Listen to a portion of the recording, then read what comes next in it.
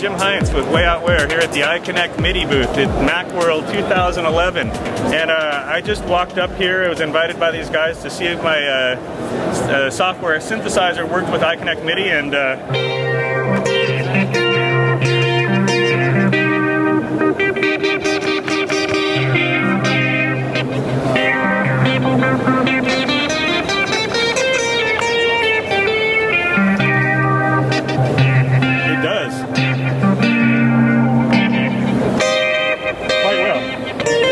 your application is CoreMIDI compliant, obviously, right? It is CoreMIDI compliant.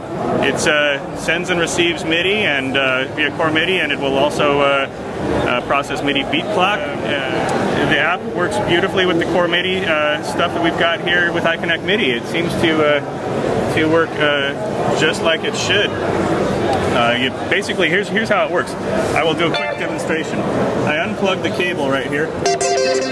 I can play my app as I normally would on the screen. The keyboard's not doing anything because there's no cable attached. I plug the cable in like this, and it still works. There we go.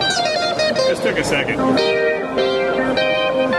Notice I didn't have to change anything in the app. It just works. So now you're not feeling any delays here on the keyboard, right? No, it's tight. Now the one thing I am feeling is my fingers are too big for this little mini keyboard, but other than that, it's beautiful.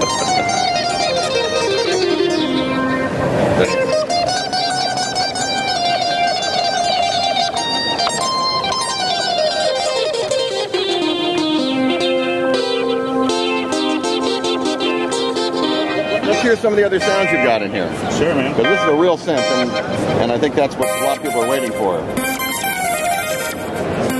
see if we can go down an octave here.